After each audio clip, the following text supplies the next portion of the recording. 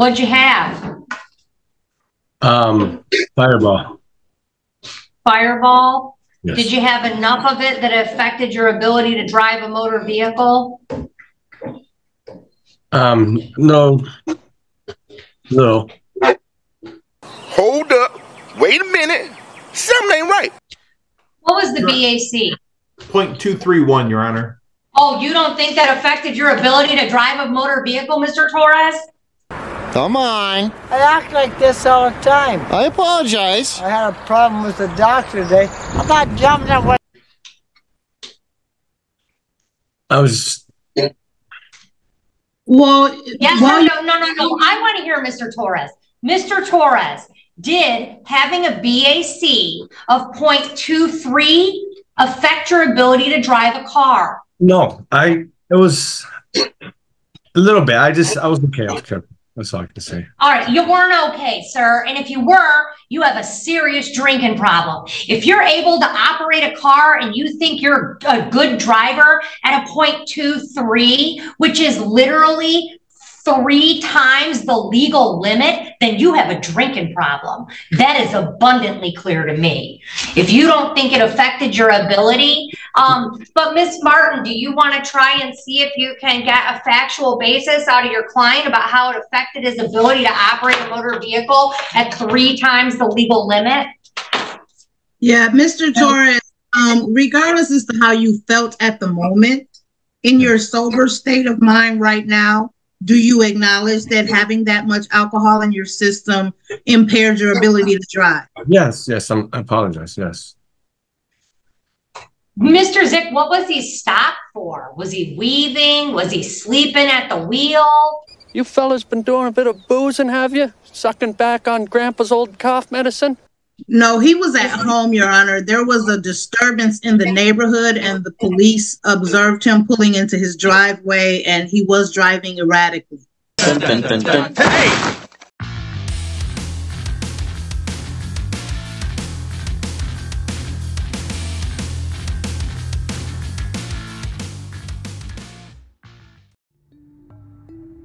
Welcome back to Time Served. It is cliche, I know, but guns don't kill people, people kill people. And in front of Judge, who previously was on trial for accidentally killing her boyfriend while playing with a handgun. It was a tragedy where the victim's mother actually lied at the scene to save her from the murder charge. Nonetheless, she was, according to her attorney, hysterical and honest throughout the case. However, she was convicted of manslaughter and instead of a jail sentence was put on probation. So today, Judge Boyd must make a decision for the convicted mother of 2 whether she should be granted an early termination of probation or stay on for at least 3/4 of the term. Don't forget to like and subscribe and set your notifications to all and never miss these fantastic Judge Boyd cases. I'm Time and you are being served. Let's roll, nerds. Good morning. And so you were sitting on were you sitting on the front row, the first row? No, ma'am. Were you on time for court? Yes, you were. Okay. I was actually here when I wasn't supposed to. All right. The defense has filed a motion for early termination. State, had you have a chance to review the defense's motion? Yes, Your Honor. All right. State, are you in objection to the motion? Yes, Your Honor, we do object to it. All right. Defense, do you have any witnesses? We may have Miss Genevieve Castillo. Her father is here in court. If you want to call witnesses, you can choose to call witnesses.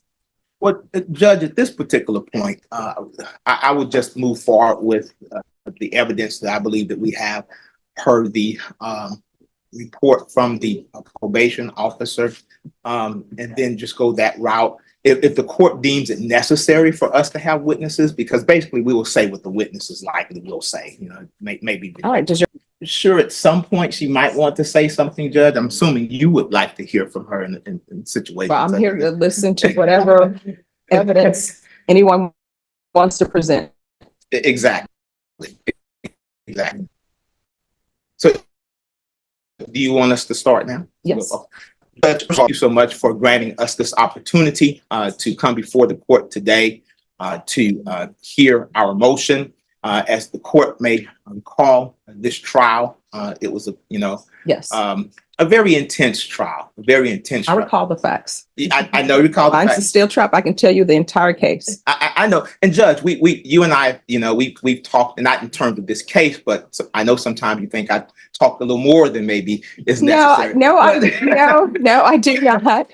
But it's okay if people want to be Charles Dickens and get paid by the word. I'm fine with that. So I don't want to do that. No, you can. I'm serious. Okay. All right. So as the court recalls, again, this, was a very intense trial. And I'll just basically, I know you know the facts, but just, to talk about the facts again on behalf of Ms. Castillo. This was an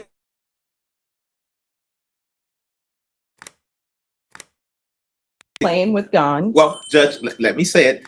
They had been together the entire day, not playing with guns, going to the store, doing just different types of things. Her boyfriend was playing with the gun. And in fact, a few days earlier, I think he had played with the gun. Had nothing to do with Ms. Castillo. On the day of this event, the boyfriend had a gun in his hand. Ms. Castillo was attempting to leave. They wanted to go. They were planning on going out. He took the gun and he was playing with the gun that had a beam of light on it, and he was pointing it at her. His cousin comes into the room, says to Ms. Castillo, "You're going to let him do you like that?" Takes a clip out of his gun. His cousin's 18 years old, takes a clip out of his gun, hands it to the evidence is either he hands it to Ms. Castillo or he throws it on the bed. There was some contradiction as to how that happened. But at some point, Ms. Castillo gets the gun, the clip is out of the gun. She thinks the gun was unloaded. Next thing you know, her boyfriend is shot. All right. So let me just say this. The way I remember the trial is that she was coming out of the shower. She was in a towel. The boyfriend had a gun. His mother had bought him as a Christmas present laser pointers that had the Christmas colors. He pointed his gun at her. It had a green laser on it. His brother tells her, "Hey, are you going to let him do that to you?" And she picks up a gun off the dresser. That's the way I remember the facts. There is nothing about a clip being taken out of the gun. She sees a clip out of the gun. That's the way I remember the trial. Okay, Judge, and I respectfully want to correct you with that, and I'm pretty sure of that. The argument was that the clip was taken out of the gun. Even in closing argument, I argued that as one of the points as to why it is she did not believe that the gun could fire, because she did not believe that there were actually bullets in the gun because the clip was out of the gun. I probably spent 5 to 10 minutes arguing that point alone. So the clip was out of the gun, which is what we presented as the evidence in the case. And even after the trial, when talking to the jury, a lot of them understood that they believed that the clip was out of the gun. So that wasn't what the case hinged upon, but we did present evidence at the time that the clip was out of the gun. And Your Honor, you are correct that she was coming out of the shower. She did have a towel on because she was planning on leaving. They were planning on going out, but the boyfriend, again, was playing with the gun. So this is a totally different gun. I understand that the state tried to put on evidence, or they put on some evidence, I believe, that the gun had been on the dresser at some point because and you called him the brother, I think he was a cousin, he was stating that he never brought the gun into the room. But we put on evidence that he did, in fact, bring the gun into the room. Talking to the jury after trial, they believe that too. Now, obviously, the jury found her guilty. We understand that. I did talk with the jury after the trial. The jury placed her on probation, did not sentence her to prison. And the overall thing of it for them was that obviously, if you have a gun, you shouldn't play with a gun. That's just, and we all understand that. She understands that here today. Nobody's fighting that particular point that you should not play with a gun. But it's important for us to state that the person who was shot and killed, unfortunately, was pointing a gun at her and had been pointing a gun at her. And it wasn't until the cousin introduced his gun and gave it to her or presented it to her, put it there in front of her and told her, are you gonna let him do you like that? And she picked up the gun. There's no doubt whatsoever that she intentionally took the gun in her hand. So we're not trying to say that somehow the gun fell into her hand and she had, nothing else to do but to pick it up and shoot her boyfriend. She was not attempting to shoot him. In fact, after he was shot, she immediately rushed over to help him. She did everything she possibly could do to try to save his life. She was hysterical. When the police arrived, the deceased mother tried to say that Miss Castillo had not, in fact, shot her son, that some robbers came in the house and had shot the son. And Miss Castillo said to the police at that point, no, that's not true. I shot him. And so the police did not have to worry about trying to investigate whether or not robbers came in the house and shot the young man, which is the story that the family was presenting to tell the police at that time. She took full responsibility at that particular time for being the one that, in fact, had shot him. It was not presented as a murder case. It was presented as a manslaughter case because of the reckless nature of this particular incident. After the young man was shot, again, we say that Miss Castillo was hysterical. If you recall, she was sitting in the yard. She kept calling his name.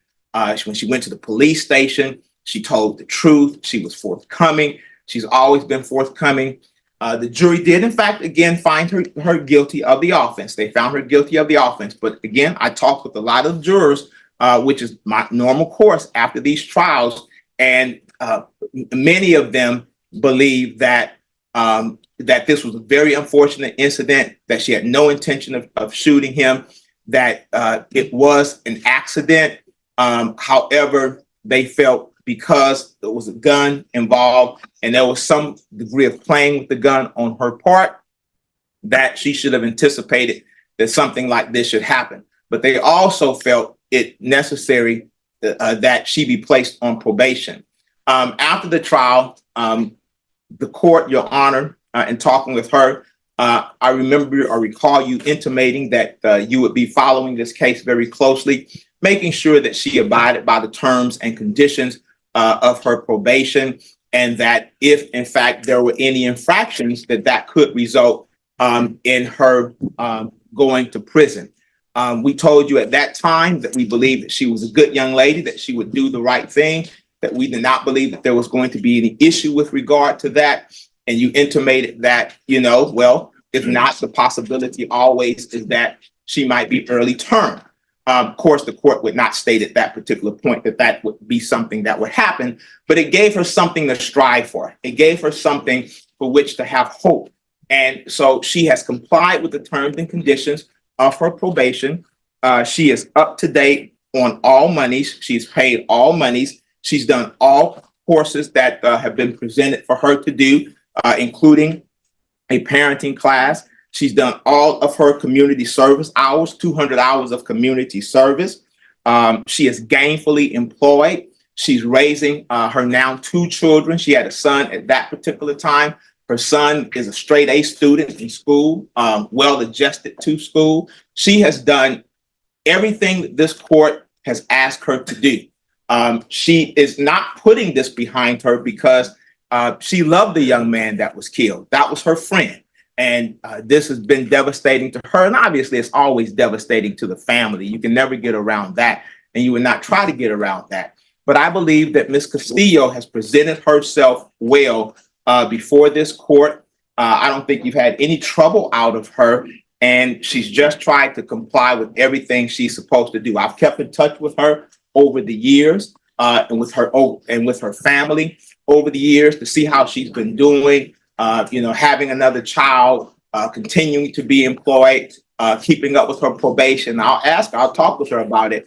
And she says, yes, Mr. Marshall. Yes, Mr. Marshall. So I just think that she is a worthy candidate. She is a worthy candidate for early termination on this case. And I would ask that the court would consider terminating her probation. All right.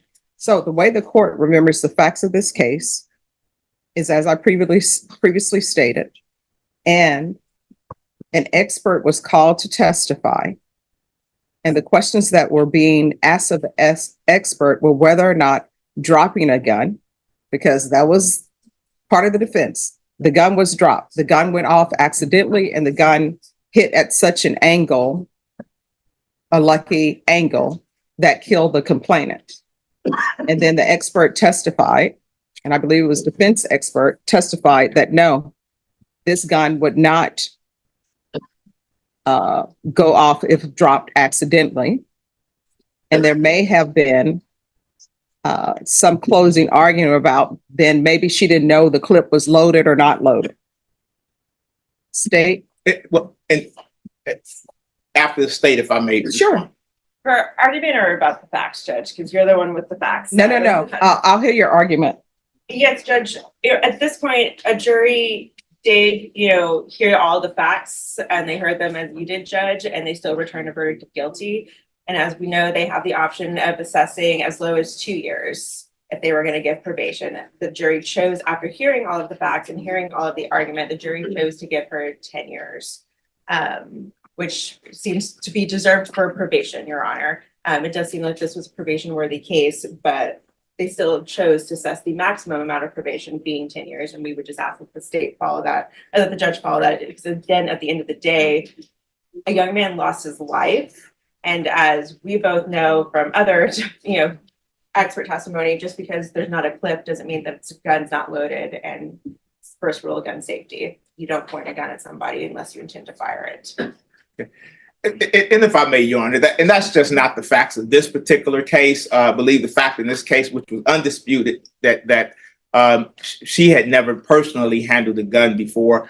Also, when talking about whether the gun fell to the ground or not, I don't believe our argument was that she dropped the gun. Our argument was that because of the type of gun it was a gun that had been known to have a quick trigger.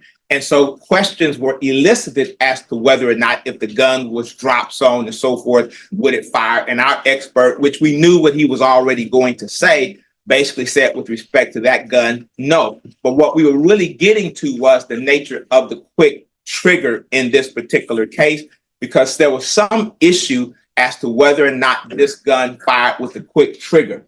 And so when having the gun in her hand, is she intending on firing the weapon, shooting her boyfriend, so on and so forth? No to that. But we were, eliciting questions as to whether or not, or answers as to whether or not the gun had a quick trigger. And so our expert witness said he did not believe, in his expert opinion, that particular weapon, although that style of weapon was known to have had a quick trigger, he didn't believe that particular one did, because he was not able to test that gun until, I believe, the day of trial. I think the day he testified was the day that he was able to look at that gun on the stand, actually, is when he was able to do that. So with that having been said, again, the jury did find Ms. Castillo guilty. Again, I talked with the jurors after the trial. And in fact, I believe we even argued, or at least let them know that, and I think I even requested at some point that they give her the 10 years of probation, right? And with the idea that if she complied with probation, that she might be early termed. And I talked with some of the jurors about that after the trial, and they understood that if she was in compliance, that, the court had the discretion of early terminating her from probation. So I don't even think that all of the jurors, really thought it necessary that she do all of the 10 years. What they thought was really most important was, one, that she understands the nature of what had occurred in this particular case and how serious it was.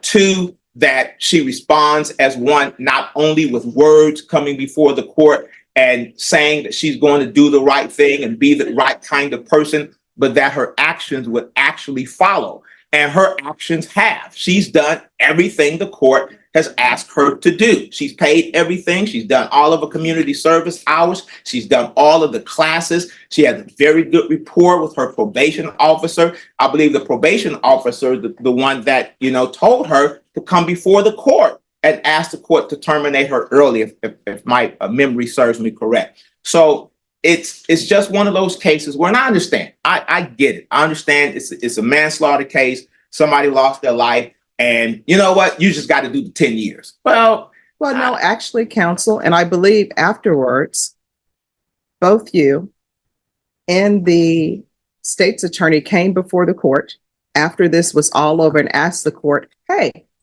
if we would have came for you on an open plea, do you remember that conversation? And I believe you said that you might would have given her deferred adjudication. No, what I said was that if you all had come to me on an open plea, that I would have given her deferred because these were two young children playing around with guns.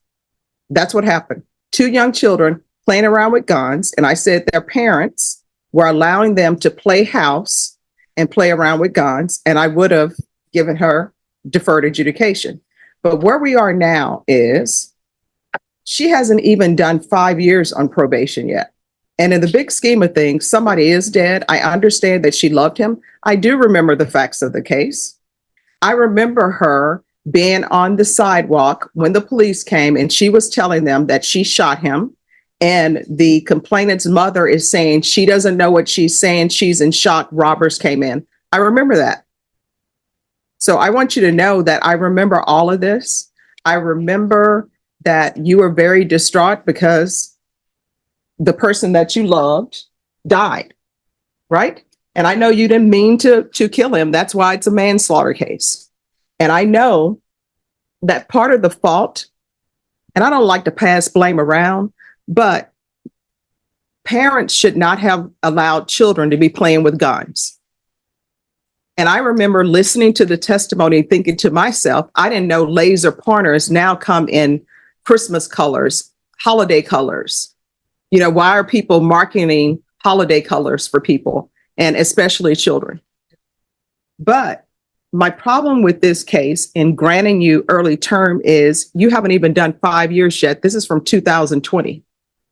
You need to at least have done half the time. And I know you can come forward at a third of the time, but at the end of the day, someone's dead. And I'm not trying to make you feel any worse than you already feel. But honestly, they're dead because you picked up a gun. Whether you knew it was loaded or not, you picked it up, you pointed at him, and you fired. So you should at least serve half the term before you come to the court asking for early term. You understand? Yes. All right. So at that point, I will strongly consider your motion for early termination. But now you've just been on since 2020. And I know sometimes people rush through conditions that are given to them. And I appreciate that because I want you to do it. You appear to be on the right track. You're doing what you need to do. But a third of the time and somebody's dead is not enough in this case. You understand? Yes, ma'am. So come back when there's 5 years that have elapsed and the court will strongly consider your motion for early termination. Do you understand? Yes. All right. Thank you. Thank you, Your Honor. You're welcome. May we be excused? Yes. Thank you. Christopher Trevino.